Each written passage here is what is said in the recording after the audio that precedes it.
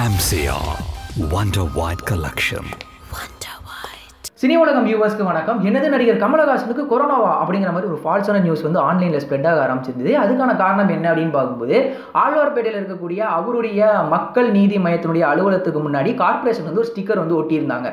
So அந்த ஸ்டிக்கர்ல என்ன mention பண்ணியிருக்கோம் அப்படின்னா இது தனிமைப்படுத்தப்பட்ட வீடு அப்படின்னு. பொதுவாக அந்த ஸ்டிக்கர் வந்து யாராவது கொரோனாவால் பாதிக்கப்பட்டிருந்தாலோ இல்லை அஃபெக்ட் ஆயிருந்தாலோ அவங்க வீட்டு முன்னாடி தான் ஒட்டுவாங்க. பேர் என்ன, எத்தனை பேர் அப்படிங்கிறது மக்களுக்கு ஒரு விழிப்புணர்வை ஏற்படுத்தணும் அப்படிங்கிறதுக்காக. பட் இந்த ஸ்டிக்கர் இவருடைய ஆஃபீஸில் ஒட்டினதை பார்த்தீங்கன்னா உடனே ஃபால்ஸ் நியூஸ் வந்து கிளம்ப ஆரம்பிச்சிருச்சு. கமல் சார் கொரோனாவாப்பா அப்படின்ட்டு. ஸோ இப்போ வரைக்கும் கேள்விப்பட்ட வரைக்குமே அந்த மாதிரி எதுவுமே கிடையாது, அது ஒரு ஃபால்ஸான நியூஸ் அப்படின்னு தான் சொல்லியிருக்காங்க.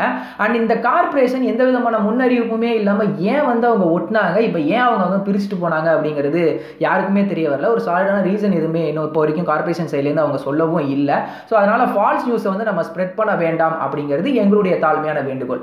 மேற்போக இதே கமலஹாசன் சார் தான் வந்து கொரோனா பேஷண்ட்டை நீங்கள் ஹாஸ்பிட்டலில் வச்சு ட்ரீட் பண்ண உங்களுக்கு இடம் பத்தலைங்கிற பட்சத்தில் என்னுடைய வீடு என்னுடைய அலுவலகத்தையே நீங்கள் வந்து கொஞ்ச நாளைக்கு ஹாஸ்பிட்டலாக யூஸ் பண்ணிக்கலாம், கவர்மெண்ட்டுக்கு எந்த விதமான ஆட்சேபனையும் இல்லை அப்படின்னா நான் தர தயாராக இருக்கேன் அப்படிங்கிறத சொல்லியிருந்தாரு. ஸோ இவ்வளோ பாசிட்டிவாக நிறைய விஷயங்கள் வந்து மக்களுக்காக பண்ணணும்னு நினைக்கிற அவரை பற்றி ஃபால்ஸான நியூஸ் யாரும் ஸ்ப்ரெட் பண்ண வேண்டாம். அண்ட் இந்த நியூஸ் நீங்கள் கேள்விப்பட்டிருந்தீங்க அப்படின்னா உங்களுடைய கருத்துக்கள் என்னவா இருக்கும் அப்படிங்கிறத மறக்காம கீழே உள்ள கமெண்ட் செக்ஷனில் எங்கள் கூட ஷேர் பண்ணலாம். அண்ட் இதே மாதிரியான அப்டேட்ஸ் நீங்கள் உடனுக்குடன் தெரிஞ்சுக்கணும்னு நினச்சிங்கன்னா சினிஉலகம் சப்ஸ்கிரைப் பண்ணிட்டு பெல் ஐக்கானையும் கிளிக் பண்ணுங்கள். இன்னும் நெக்ஸ்ட் ஃபியூ டேஸில் ஏப்ரல் 1 ஏப்ரல் 5 சுனாமின்னு சொல்கிறாங்க. அதாவது சுனாமி ஆஃப் கேசஸ் அந்த வார்த்தை தான் யூஸ் பண்ண. அப்படி வர்றப்ப பெட்ஸு சப்ளைஸு நிறைய இது கிடைக்காது.